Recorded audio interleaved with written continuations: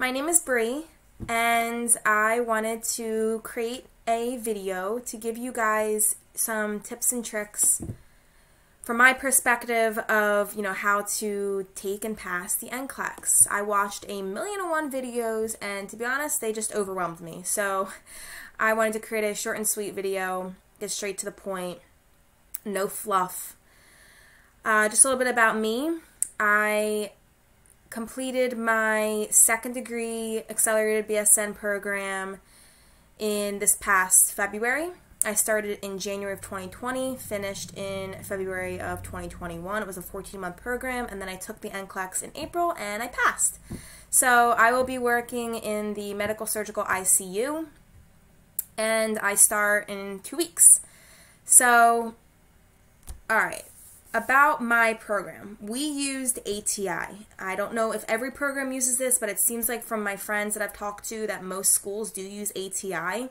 If you don't know what ATI is, it's basically, it partners with your nursing school, and it's just a way for you to do endless practice questions, simulations, scenarios, stuff like that. And we used the heck out of it because most of our clinicals got canceled, and we even didn't have class in person. So we were virtual entirely for my program. I would say 98% of the time. We went back to clinical twice, and so I had about a total of 8 weeks of clinical, my entire 14-month program, which is really unfortunate. But we used ATI as our go-to for this virtual clinicals, and we did simulations on them. So if you have ATI and your school's offering it as a resource to use after you're done school, like to study for the NCLEX, take advantage of it, and do not purchase another program. Don't purchase, oh man, what are those other ones? I know Kaplan has one, UWorld. In my opinion, and I was going to purchase them, but in my opinion, after having, used ATI and studied for it and passed, you don't need it. Like I said, passed with 75 questions, and all I did was study with ATI. Okay, so if you have ATI, then this will be great for you because you can pretty much follow exactly what I did. So at the end of your nursing program, you're going to have to take the predictor. And that's ATI and your nursing program's way of predicting how well you are going to do on the NCLEX. So for my school, our goal is a 74%, which equates to a 96% chance of passing the NCLEX, I believe. 96 or 94% chance of passing the NCLEX. So using that predictor, using the score you get from your predictor, or whatever score you get with the predictor comprehensive exam that your school is going to give for you, hopefully your school, like the ATI does, breaks it down into different, aspects of what you did well on, what you did poorly on. So I know personally for me, I struggled with pharmacology, maternity, pediatrics. Those are my top 3 that I was not comfortable in, right? I knew even before I took the predictor that I wasn't going to do well in those because those classes were the hardest for me, right? So those 3 topics, okay? So if you look at your comprehensive predictor, at the bottom of your test, it should break it down for you. Use that to your advantage. So if you know that you struggle in certain topics, for example, for me, I struggled in those topics. I wrote those down, and then I decided that I was going to study over 30 days. I did not study every single day for 30 days. I took off about 1 day per week. Maybe 2 weeks. Maybe for 2 weeks I would take off 1 day, but I wasn't studying straight through, right? So what I did is I wrote out a plan for myself. I studied pharmacology for 3 days. What did I do? I did 2 days of taking a practice exam, right? So again, I used ATI. I used ATI's practice exams. They have practice exams broken down in each setting. So practice exams for pharmacology, practice exams for maternity, medical surgical, pediatrics, okay? So I did 2 days of practice exams in a particular topic. On the third day, I did what's called board vitals, and this more closely mimics the NCLEX, and you can select questions. So I would do, on this third day, I would do moderate and hard board vital questions in the particular topic that I studied. Okay, so does that make sense? Those are 3 days. I did two days of practice exams in a particular topic. In that same topic, I did board vitals, moderate and hard questions, and they were definitely hard. I was told in the practice assessments with ATI, you want to score above a 70. In the board vitals, you want to aim for 60 and above if you do moderate and hard questions. Now, at the end of each of these, so the beautiful thing about ATI is it gives you rationales. And I know UWorld does too. So after you take these practice exams, or as you're going along, write down in a notebook all of the rationales to the questions you're getting wrong. So I can show you right here. I took notes. So all of this is, all of this is notes that I did, right, throughout my studying. So I did 3 days of farm, then I moved on to my next topic that I was struggling with. 3 days of maternity, then I moved on, 3 days of pediatrics. Then I was more comfortable with med-surg, 3 days of med-surg.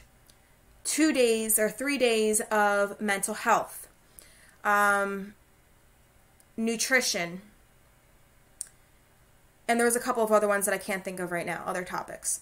So that's how I studied it. It was very simple, very straightforward. Do not overcomplicate this. Do not sit there and trying to do hundreds of questions at a time. My assessments were between 60 and 90 questions. And then after those questions or during the assessments, I would be writing down my notes. So I was studying for about 3 to 5 hours at a time, per day. But if I started to get really tired and I was just like getting really over it, then that's a sign that you need to take a break, right? We're not in nursing school actively anymore. When you're studying for the NCLEX after nursing school, you need to take those breaks as needed. You're not on a deadline, right? So do keep yourself on a schedule. Do try and keep to your plan, but you need to take days off, and you need to put down the notepad, put down the pencil, get up and walk around when you're starting to get fatigued and tired. I mean, I guess you should be doing that during nursing school anyway, right? Those are good studying habits. But I'm just saying, to overwhelm yourself and to stress yourself out while you're studying for the NCLEX makes everything 1,000 times worse, and your brain's not going to be receiving any material that you're reading, right? So I also wanted to point out this book. If you have, this might be backwards, but if you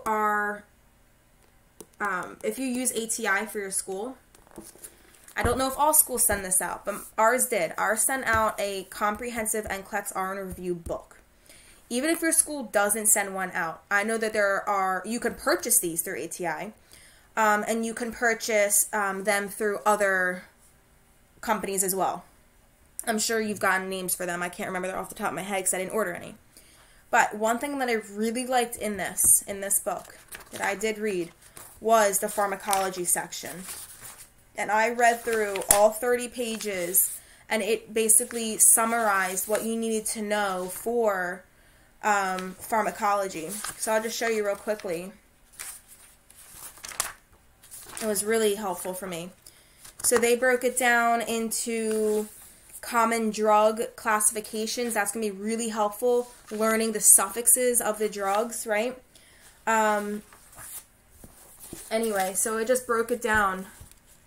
Little topics. It would do cardiovascular. I have no idea if this is going to be backwards, but I'm sorry if it is. Mental health, nervous system, stuff like that. So anyway, I'm just saying that these comprehensive NCLEX review books are super helpful too, just to help you organize the material in your head. Writing down information that you need to understand because you've gotten the question wrong. That's going to be really good for you. And actually, on the last 3 days before my test, the day before you take the test, you don't want to do anything. You don't want to study, nothing, because you just need a fresh brain. You need to be chilled out and relaxed, not overwhelmed. The third day, 3 days before your test, or I guess 2 days before your test, I reviewed all of this material. So all of the notes that I had taken from the last, month or whatever of studying, I reviewed it all, And then the day before that, so 3 days before, I'm sorry if this is confusing, backtracking a little bit here, I took the predictor. I retook the predictor. I sat down, I closed my windows, shut my door, made sure my phone was off, and during the NCLEX, you can't drink water actively, so I didn't even drink water. I mimicked how it would be for the NCLEX, and I retook the predictor. Just so I could get my head in the right space and just prove to myself that I could do it. Now, during the test, I don't know if all locations are going to be similar. Now, I'm down in South Carolina now, so less strict here with restrictions, I guess. Even though I still had to wear a face mask and all that good stuff. But, you sit at your computer, you're allowed to move around, you're allowed to look around because they have vetted the room. There's no way for you to cheat. So you can look around. You're going to have a whiteboard about this size and a marker. And you are supposed to write down everything, like math-wise, on this notepad or on the paper, whatever. But you can't do any brain dumps, right? I got no math questions at all, so you might not even have any math questions, but do make sure you practice those. And you can take your time. There's no rush. I was told that you can take a break when you need to take a break. Like if you need to go pee, you need to go pee. Ask to use the bathroom. But there are scheduled in breaks, so after a certain amount of time, it will prompt you to take a break. Minimum 75 questions. Thankfully, I got 75 questions and I was done.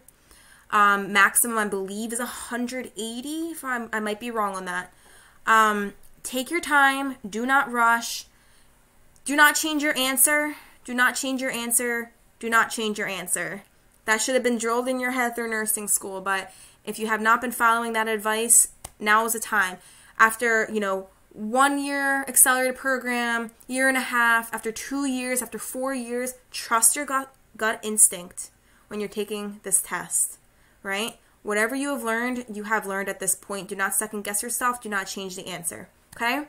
I wish you the best of luck. I know you're going to do wonderful. If you do end up watching this video, I am curious when you're taking the NCLEX and what field you are interested in going into, or maybe what position you've already accepted, so I can wish you luck.